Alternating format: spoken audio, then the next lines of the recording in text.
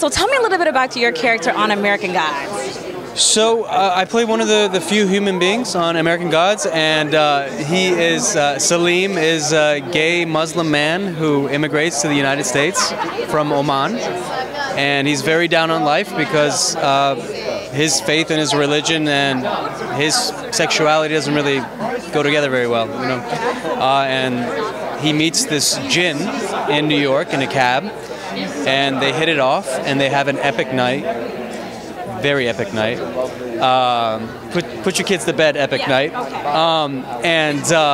Essentially the jinn takes Salim's identity and allows him to be whoever he wants to be in America.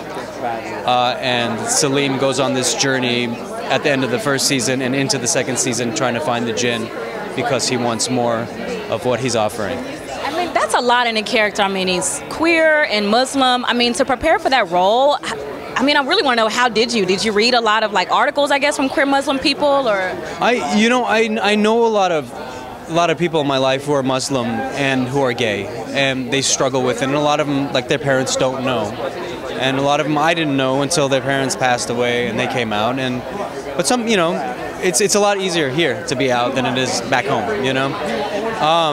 But it's something that carried a lot of weight to me because after I got cast in this, about a week later, the Pulse nightclub happened, the shooting, and I was like, you know, I feel like a responsibility to tell this kind of story so these kind of incidents don't happen as often and people don't feel as alone when they have these kind of conflicting feelings.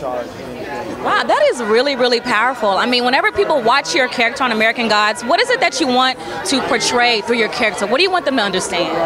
What do I want them to understand is that we're all the same.